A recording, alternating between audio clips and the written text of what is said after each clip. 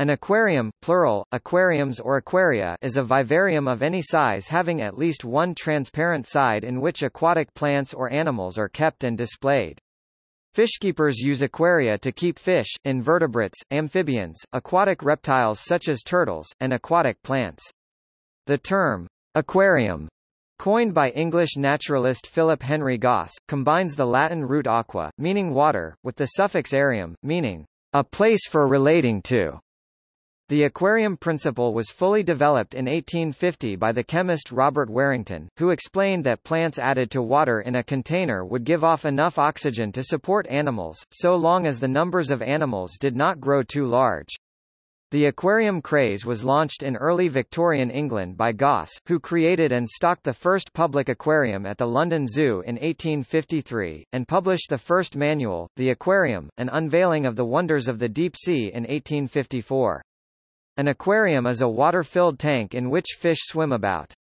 Small aquariums are kept in the home by hobbyists. There are larger public aquariums in many cities. This kind of aquarium is a building with fish and other aquatic animals in large tanks. A large aquarium may have otters, turtles, dolphins, and other sea animals. Most aquarium tanks also have plants. An aquarist owns fish or maintains an aquarium, typically constructed of glass or high-strength acrylic. Cuboid aquaria are also known as fish tanks or simply tanks, while bowl-shaped aquaria are also known as fish bowls. Size can range from a small glass bowl, under a gallon in volume, to immense public aquaria of several thousand gallons. Specialized equipment maintains appropriate water quality and other characteristics suitable for the aquarium's residents.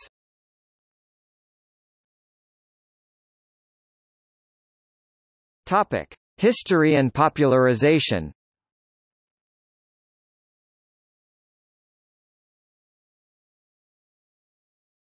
Topic: Antiquity.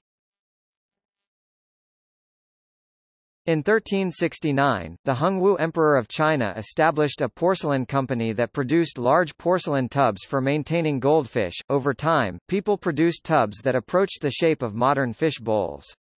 Leonard Baldner, who wrote Vogel, Fisch und Tierbuch, Bird, Fish, and Animal Book in 1666, maintained weather loaches and newts.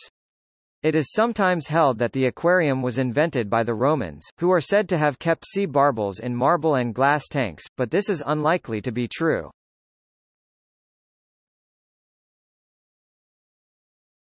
Topic: 19th century. In 1832, Jean Villeprot Power, a pioneering French marine biologist, became the first person to create aquaria for experimenting with aquatic organisms. In 1836, soon after his invention of the Wardian case, Dr. Nathaniel Bagshaw Ward proposed to use his tanks for tropical animals.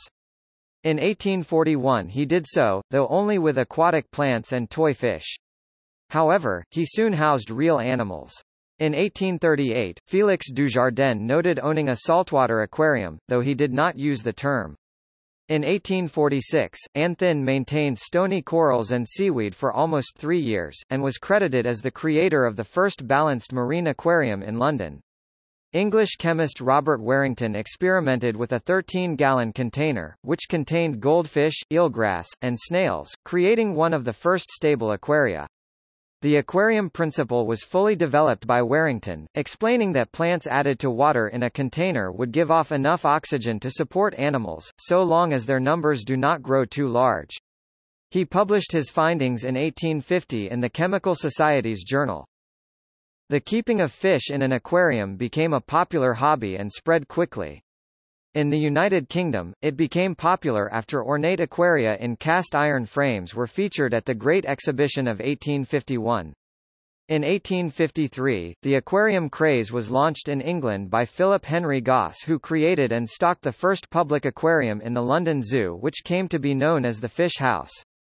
Goss coined the word aquarium, opting for this term instead of aquatic vivarium or aqua vivarium.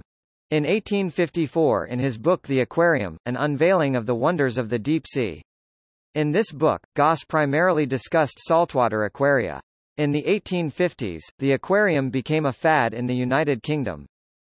Tank designs and techniques for maintaining water quality were developed by Warrington, later cooperating with Goss until his critical review of the tank water composition. Edward Edwards developed these glass-fronted aquaria in his 1858 patent for a dark water chamber slope-back tank, with water slowly circulating to a reservoir beneath. Germans soon rivaled the British in their interest. In 1854, an anonymous author had 2 articles published about the saltwater aquaria of the United Kingdom, Die Gartenlaube, the Garden House, entitled Der Ocean auf dem Tisch, the ocean on the table. However, in 1856, Der See im Glas, the lake in a glass, was published, discussing freshwater aquaria, which were much easier to maintain in landlocked areas. In 1862, William Alfred Lloyd, then bankrupt because of the craze in England being over, moved to Grindel-Damthor, Hamburg, to supervise the installation of the circulating system and tanks at the Hamburg Aquarium. During the 1870s, some of the first aquarist societies were appearing in Germany. The United States soon followed. Published in 1858, Henry D. Butler's The Family Aquarium was one of the first books written in the United States solely about the aquarium. According to the July issue of the North American Review of the same year, William Stimson may have owned some of the first functional aquaria, and had as many as 7 or 8.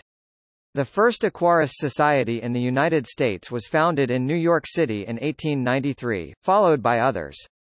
The New York Aquarium Journal, first published in October 1876, is considered to be the world's first aquarium magazine. In the Victorian era in the United Kingdom, a common design for the home aquarium was a glass front with the other sides made of wood, made watertight with a pitch coating. The bottom would be made of slate and heated from below. More advanced systems soon began to be introduced, along with tanks of glass in metal frames. During the latter half of the 19th century, a variety of aquarium designs were explored, such as hanging the aquarium on a wall, mounting it as part of a window, or even combining it with a birdcage.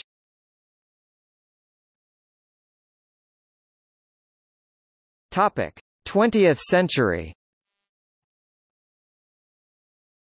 Around 1908, the first mechanical aquarium air pump was invented, powered by running water, instead of electricity. The introduction of the air pump into the hobby is considered by several historians of the hobby to be a pivotal moment in its development. Aquaria became more widely popular as houses had an electricity supply after World War I. Electricity allowed artificial lighting, as well as aeration, filtration, and heating of the water. Initially, amateur aquarists kept native fish with the exception of goldfish. The availability of exotic species from overseas further increased the popularity of the aquarium. Jugs made from a variety of materials were used to import fish from overseas, with a bicycle foot pump for aeration. Plastic shipping bags were introduced in the 1950s, making it easier to ship fish. The eventual availability of air freight allowed fish to be successfully imported from distant regions. Popular publications started by Herbert R. Axelrod influenced many more hobbyists to start keeping fish. In the 1960s, metal frames made marine aquaria almost impossible due to corrosion, but the development of tar and silicone sealant allowed the first all-glass aquaria made by Martin Horowitz in Los Angeles, California. The frames remained, however, though purely for aesthetic reasons. Japan played an increasingly important role in shaping aquarium design in the latter part of the 20th century, with the aquascaping designs of Takashi Amano influencing fishkeepers to treat home aquariums as aesthetically pleasing compositions, rather than simply as a way of displaying fish specimens. In the United States, as of 1996, aquarium keeping is the second most popular hobby after stamp collecting. In 1999, an estimated 9.6 million U.S. households owned an aquarium. Figures from the 2005-2006 APPMA National Pet Owners Survey report that Americans own approximately 139 million freshwater fish and 9.6 million saltwater fish. Estimates of the numbers of fish kept in aquaria in Germany suggest at least 36 million.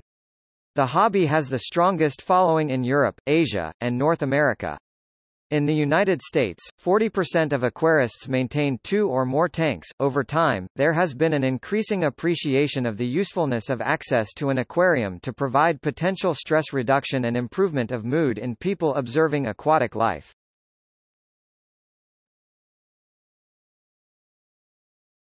Topic: Design.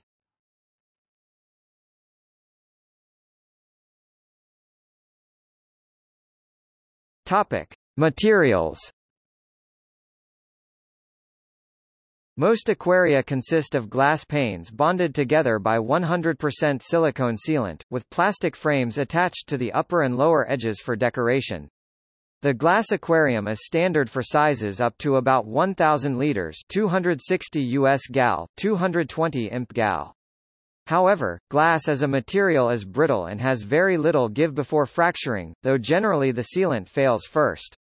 Aquaria are made in a variety of shapes, such as cuboid, hexagonal, angled to fit in a corner L-shaped, and bow front, the front side curves outwards. Fish bowls are generally either made of plastic or glass, and are either spherical or some other round configuration in shape. The very first modern aquarium made of glass was developed in the 19th century by Robert Warrington. During the Victorian Age, glass aquariums commonly had slate or steel bottoms, which allowed them to be heated underneath by an open flame heat source. These aquariums had the glass panels attached with metal frames and sealed with putty. Metal-framed aquariums were still available until the mid-1960s, when the modern, silicone-sealed style replaced them. Acrylic aquariums first became available to the public in the 1970s. Laminated glass is sometimes used, which combines the advantages of both glass and acrylic. Glass aquaria have been a popular choice for many home and hobbyist aquarists for many years. Once silicone sealant became strong enough to ensure a long-term watertight seal, it eliminated the need for a structural frame. In addition to lower cost, glass aquaria are more scratch-resistant than acrylic. Although the price is one of the main considerations for aquarists when deciding which of these two types of aquaria to purchase, for very large tanks, the price difference tends to disappear. Acrylic aquaria are now the primary competitor with glass. Prior to the invention of UV stabilization, early acrylic aquaria discolored over time with exposure to light. This is no longer the case. Acrylic is generally stronger than glass, weighs less, and provides a certain amount of temperature insulation. In colder climates or environments, it is easier to achieve and maintain a tropical temperature and requires less capacity from an aquarium heater. Acrylic-soluble cements are used to directly fuse acrylic together. Acrylic allows for the formation of unusual shapes, such as the hexagonal tank. Compared to glass, acrylics are easier to scratch, but unlike glass, it is possible to polish out scratches in acrylic. Large aquaria might instead use stronger materials such as fiberglass reinforced plastics. However, this material is not transparent. Reinforced concrete is used for aquaria where weight and space are not factors. Concrete must be coated with a waterproof layer to prevent the water from breaking down the concrete, as well as preventing contamination of the water by the concrete. Plywood can also be used when building aquaria. The benefits of using plywood include lower construction costs, less weight, and better insulation. A popular positioning choice for plywood aquaria is keeping them in a wall. Here the use of plywood is hidden by sinking the aquarium inside the wall. Putting insulation between the two helps with the insulation of a heated tank.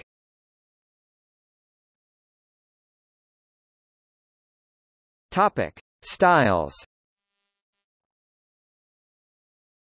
Objects used for aquariums include coffee tables, sinks, gumball machines and even toilets.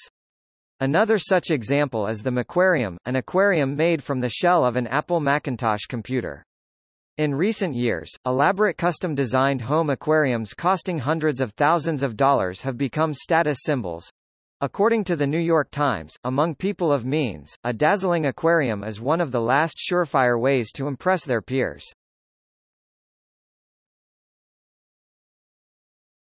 Topic: Kreisel. A Kreisel tank, Kreisel, being German for spinning top or gyroscope, is an aquarium shaped like a horizontal cylinder that is designed to hold delicate animals such as jellyfish and newborn seahorses. These aquariums provide slow, circular water flow with a bare minimum of interior hardware to prevent the inhabitants from becoming injured by pumps or the tank itself. The tank has no sharp angles around its sides and keeps the housed animals away from plumbing. Water moving into the tank gives a gentle flow that keeps the inhabitants suspended. Water leaves the tank through a screen which prevents animals from being drawn into the pump intake or overflow line. There are several types of Kreisel tanks. In a true Kreisel, a circular tank has a circular, submerged lid. Pseudokreisels are U or semicircle-shaped, usually without a lid. Stretch Kreisels are a double gyre Kreisel design, where the tank length is at least twice the height. Using two downwelling inlets on both sides of the tank lets gravity create two gyres in the tank. A single downwelling inlet may be used in the middle as well. The top of a stretch Kreisel may be open or closed with a lid. There may also be screens about midway down the sides of the tank, or at the top on the sides. It is possible to combine these designs. A circular-shaped tank is used without a lid or cover, and the surface of the water acts as the continuation of circular flow.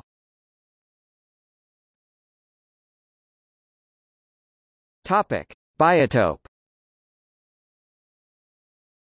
Another popular setup is the Biotope Aquarium. A biotope aquarium is a recreation of a specific natural environment. Some of the most popular biotopes are the freshwater habitats of the Amazon and Rio Negro rivers, the African Rift Lake environments of Lake Malawi and Lake Tanganyika, and saltwater coral reefs of Australia, the Red Sea, and the Caribbean. The fish, plants, substrate, rocks, wood, coral, and any other component of the display should completely match that of the local natural environment. It can be a challenge to recreate such environments, and most true biotopes will only have a few, if not only one, species of fish and invertebrates.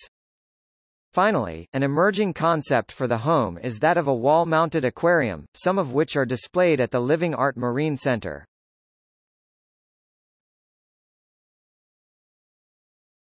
Topic: Aquarium size and volume.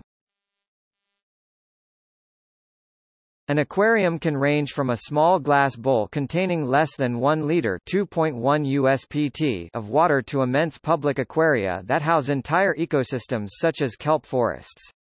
Relatively large home aquaria resist rapid fluctuations of temperature and pH, allowing for greater system stability.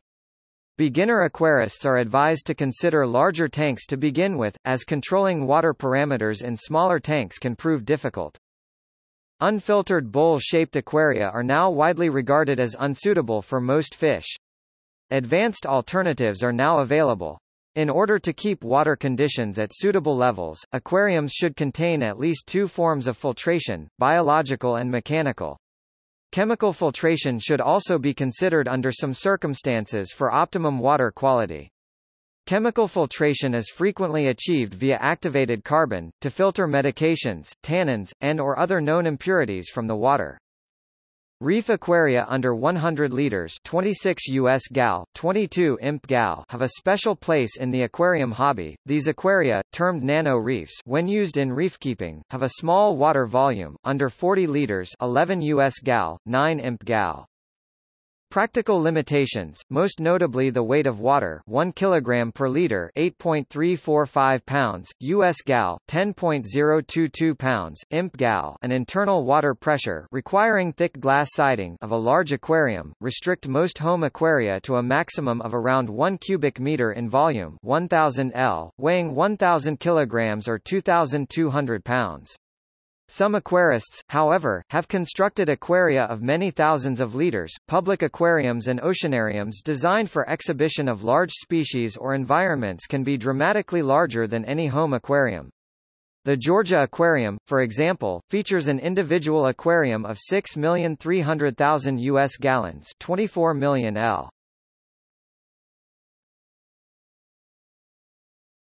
Topic: Nano aquariums. A new trend is to have very small aquariums, termed mini aquariums, less than 150 liters or 40 gallons, or nano aquariums, less than 75 liters or 20 gallons. These can be either freshwater or saltwater, and are intended to display a tiny but self-contained ecosystem.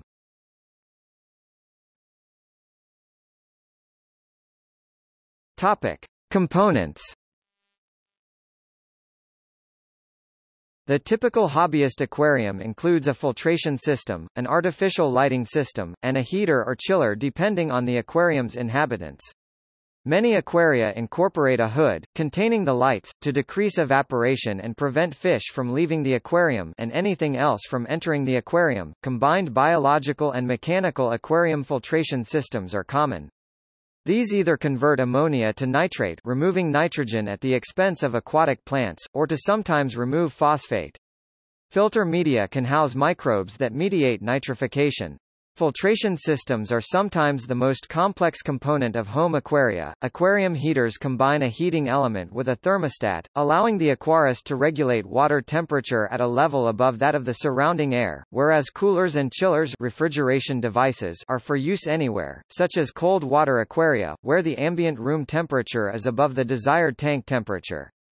Thermometers used include glass alcohol thermometers, adhesive external plastic strip thermometers, and battery-powered LCD thermometers.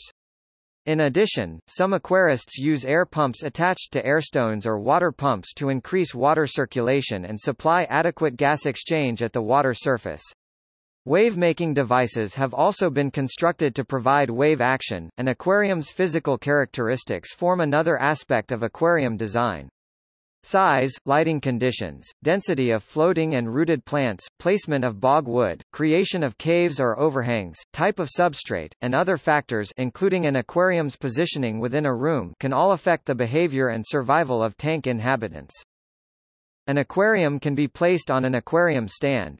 Because of the weight of the aquarium, a stand must be strong as well as level. A tank that is not level may distort, leak, or crack.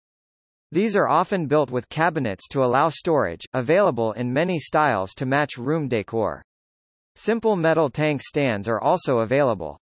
Most aquaria should be placed on polystyrene to cushion any irregularities on the underlying surface or the bottom of the tank itself that may cause cracks. However, some tanks have an underframe making this unnecessary.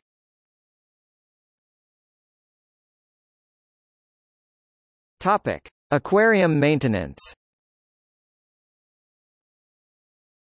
Large volumes of water enable more stability in a tank by diluting effects from death or contamination events that push an aquarium away from equilibrium. The bigger the tank, the easier such a systemic shock is to absorb, because the effects of that event are diluted. For example, the death of the only fish in an 11-liter 3 US gal, 2 imp gal tank causes dramatic changes in the system, while the death of that same fish in a 400-liter 110 US gal, 88 imp gal tank with many other fish in it represents only a minor change. For this reason, hobbyists often favor larger tanks, as they require less attention. Several nutrient cycles are important in the aquarium. Dissolved oxygen enters the system at the surface water-air interface. Similarly, carbon dioxide escapes the system into the air. The phosphate cycle is an important, although often overlooked, nutrient cycle. Sulfur, iron, and micronutrients also cycle through the system, entering as food and exiting as waste. Appropriate handling of the nitrogen cycle, along with supplying an adequately balanced food supply and considered biological loading, is enough to keep these other nutrient cycles in approximate equilibrium. An aquarium must be maintained regularly to ensure that the fish are kept healthy. Daily maintenance consists of checking the fish for signs of stress and disease. Also, aquarists must make sure that the water has a good quality and it is not cloudy or foamy and the temperature of the water is appropriate for the particular species of fish that live in the aquarium. Typical weekly maintenance includes changing around 10 to 30% or more of the water while cleaning the gravel, or other substrate if the aquarium has one, however some manage to avoid this entirely by keeping it somewhat self-sufficient. A good habit is to remove the water being replaced by vacuuming the gravel with suitable implements, as this will eliminate uneaten foods and other residues that settle on the substrate. In many areas tap water is not considered to be safe for fish to live in because it contains chemicals that harm the fish. Tap water from those areas must be treated with a suitable water conditioner, such as a product which removes chlorine and chloramine and neutralizes any heavy metals present. The water conditions must be checked both in the tank and in the replacement water, to make sure they are suitable for the species.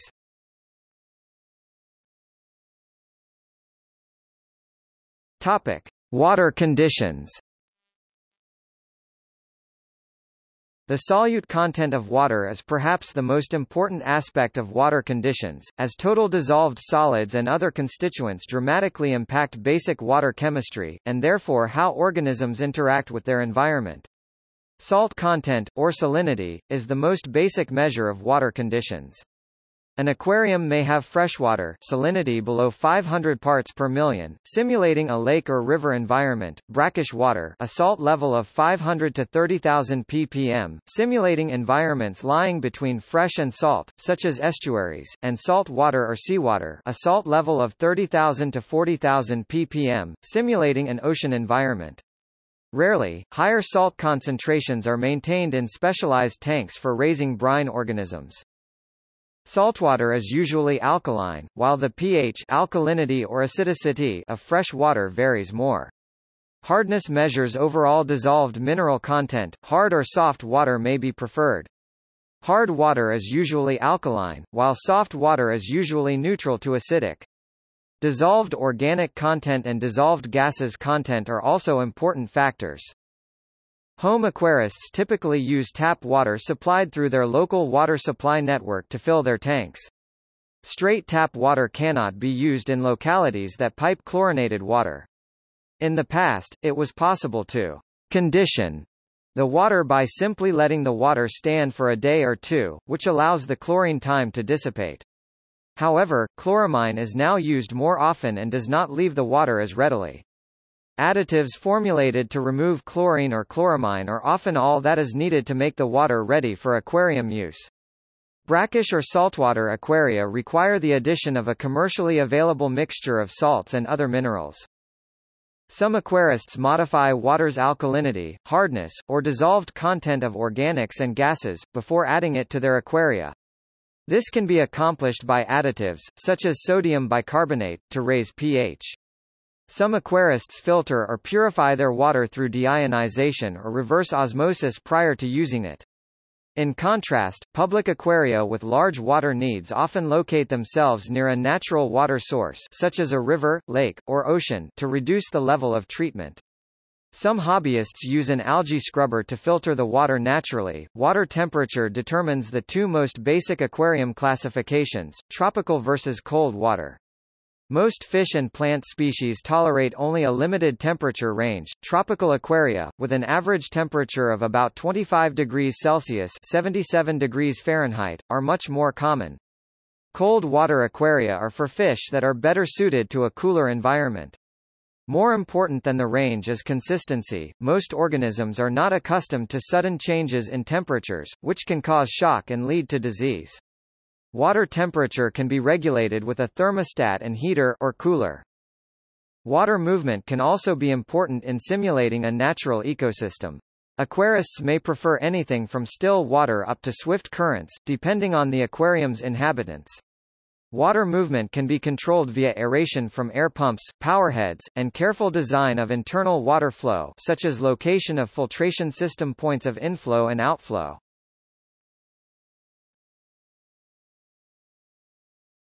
Topic: Nitrogen cycle.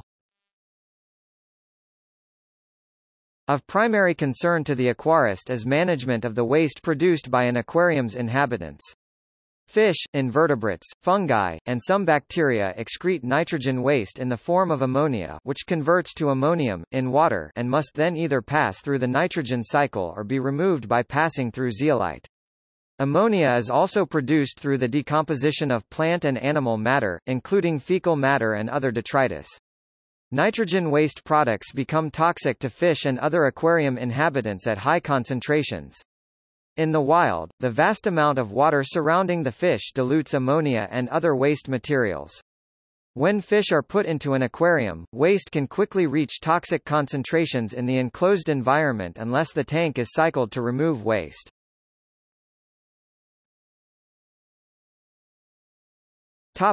The process. A well-balanced tank contains organisms that are able to metabolize the waste products of other aquarium residents. This process is known in the aquarium hobby as the nitrogen cycle. Bacteria known as nitrifiers, genus Nitrosomonas, metabolize nitrogen waste. Nitrifying bacteria capture ammonia from the water and metabolize it to produce nitrite. Nitrite is toxic to fish in high concentrations.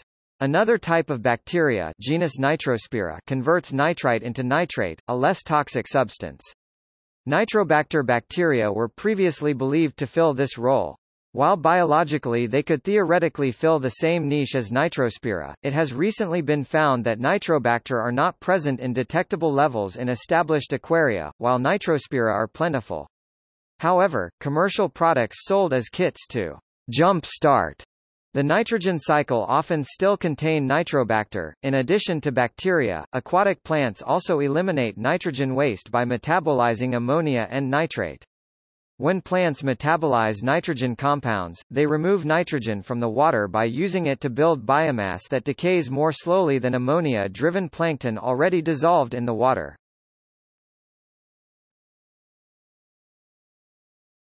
Topic: Maintaining the nitrogen cycle.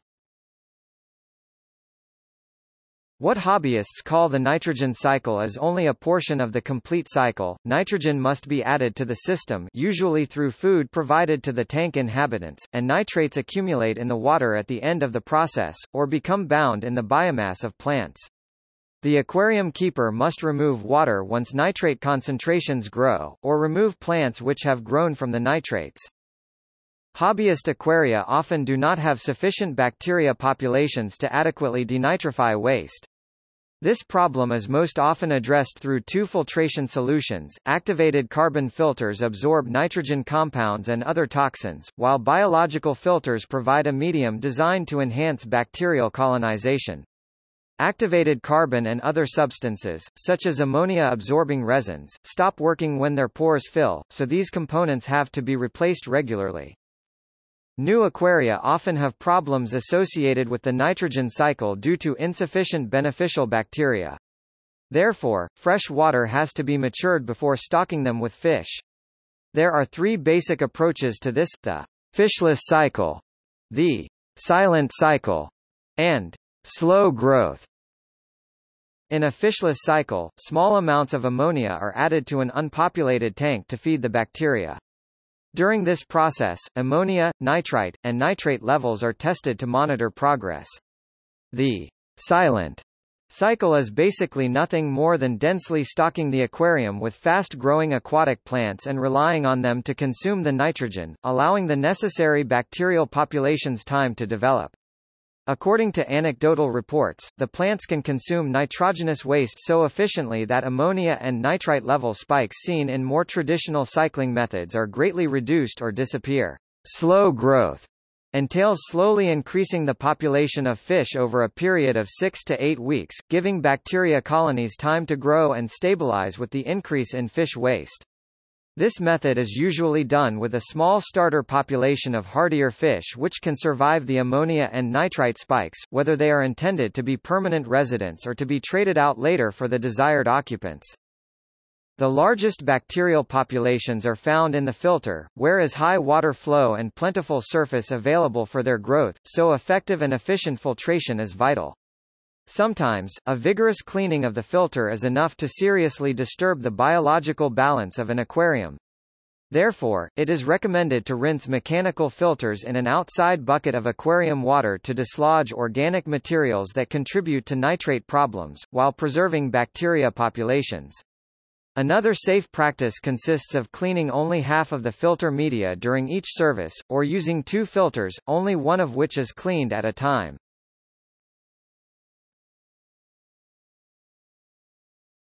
Topic: Biological load. The biological load, or bioload, is a measure of the burden placed on the aquarium ecosystem by its inhabitants. High biological loading presents a more complicated tank ecology, which in turn means that equilibrium is easier to upset. Several fundamental constraints on biological loading depend on aquarium size.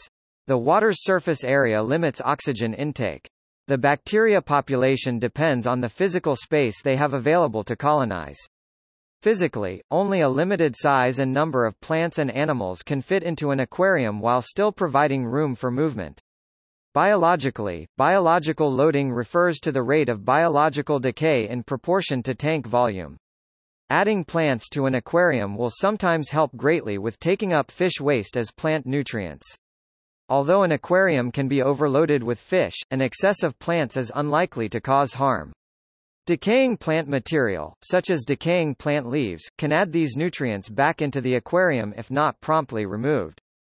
The bioload is processed by the aquarium's biofilter filtration system. Topic: Calculating capacity. Limiting factors include the oxygen availability and filtration processing. Aquarists have rules of thumb to estimate the number of fish that can be kept in an aquarium. The examples below are for small freshwater fish. Larger freshwater fishes and most marine fishes need much more generous allowances. 3 cm of adult fish length per 4 liters of water, i.e., a 6 cm long fish would need about 8 liters of water. 1 cm of adult fish length per 30 square centimeters of surface area. 1 inch of adult fish length per U.S. gallon of water. 1 inch of adult fish length per 12 square inches of surface area. Experienced aquarists warn against applying these rules too strictly because they do not consider other important issues such as growth rate, activity level, social behavior, filtration capacity, total biomass of plant life, and so on. It is better to apply the overall mass and size of a fish per gallon of water, than simply the length. This is because fish of different sizes produce quite differing amounts of waste. Establishing maximum capacity is often a matter of slowly adding fish and monitoring water quality over time, following a trial-and-error approach.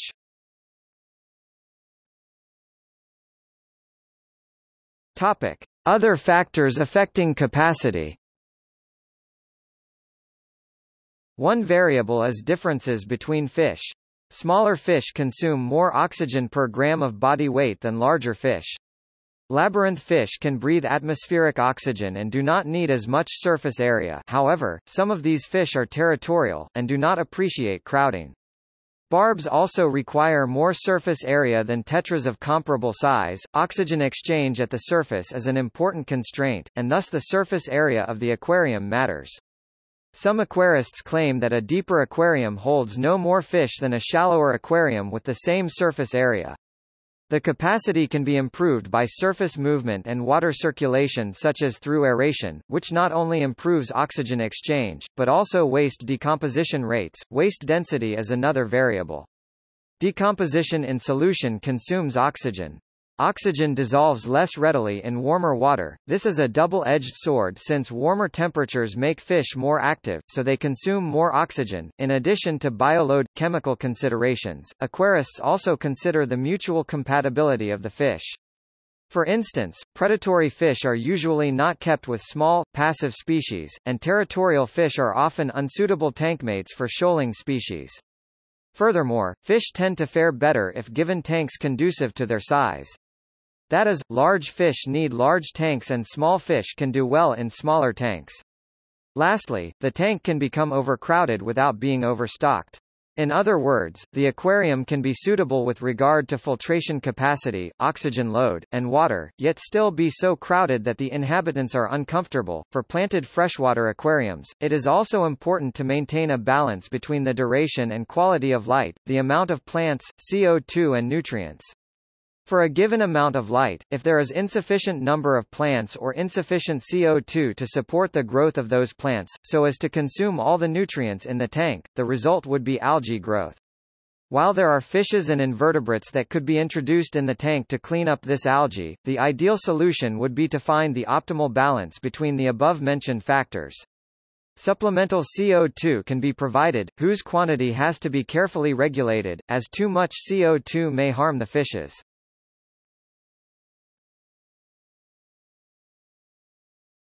Topic: Aquarium classifications. From the outdoor ponds and glass jars of antiquity, modern aquaria have evolved into a wide range of specialized systems.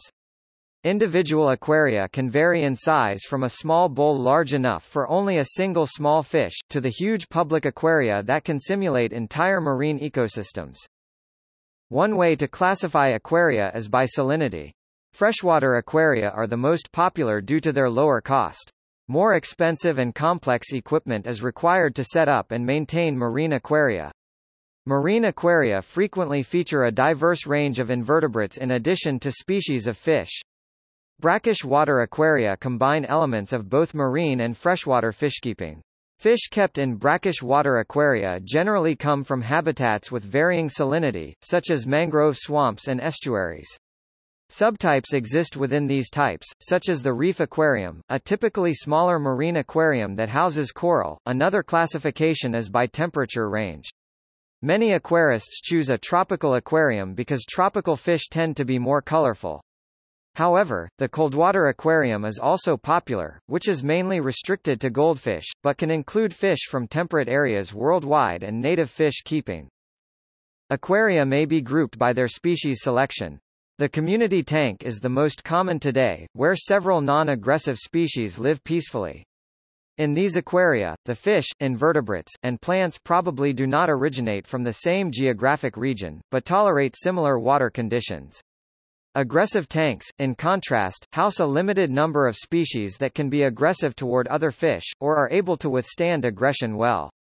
Most marine tanks and tanks housing cichlids have to take the aggressiveness of the desired species into account when stocking. Specimen tanks usually only house one fish species, along with plants, perhaps ones found in the fish's natural environment and decoration simulating a natural ecosystem.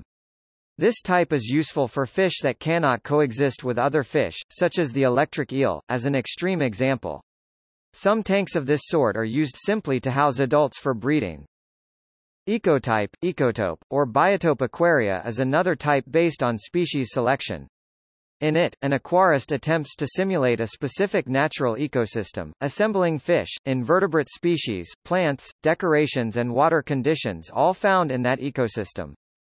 These biotope aquaria are the most sophisticated hobby aquaria. Public aquaria use this approach whenever possible. This approach best simulates the experience of observing in the wild. It typically serves as the healthiest possible artificial environment for the tank's occupants.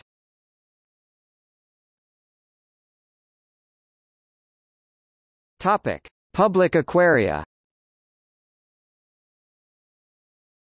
Most public aquarium facilities feature a number of smaller aquaria, as well those too large for home aquarists. The largest tanks hold millions of gallons of water and can house large species, including sharks or beluga whales. Dolphinaria are specifically for dolphins. Aquatic and semi-aquatic animals, including otters and penguins, may also be kept by public aquaria. Public aquaria may also be included in larger establishments such as a marine mammal park or a marine park.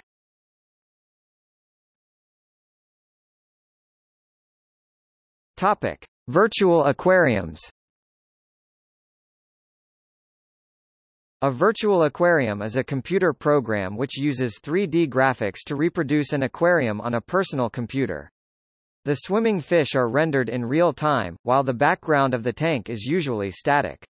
Objects on the floor of the tank may be mapped in simple planes so that the fish may appear to swim both in front and behind them, but a relatively simple 3D map of the general shape of such objects may be used to allow the light and ripples on the surface of the water to cast realistic shadows. Bubbles and water noises are common for virtual aquariums, which are often used as screensavers. The number of each type of fish can usually be selected, often including other animals like starfish, jellyfish, seahorses, and even sea turtles. Most companies that produce virtual aquarium software also offer other types of fish for sale via internet download. Other objects found in an aquarium can also be added and rearranged on some software, like treasure chests and giant clams that open and close with air bubbles, or a bobbing diver. There are also usually features that allow the user to tap on the glass or put food in the top, both of which the fish will react to. Some also have the ability to allow the user to edit fish and other objects to create new varieties.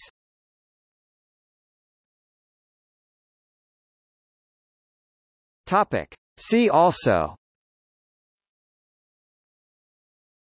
List of aquaria, Association of Zoos and Aquariums (AZA), List of aquarium diseases, List of aquarium fish by scientific name.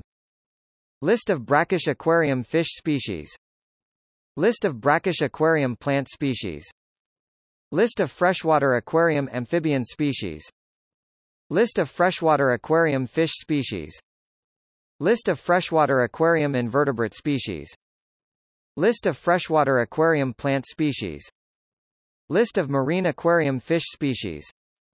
List of marine aquarium invertebrate species. List of marine aquarium plant species. Vivarium.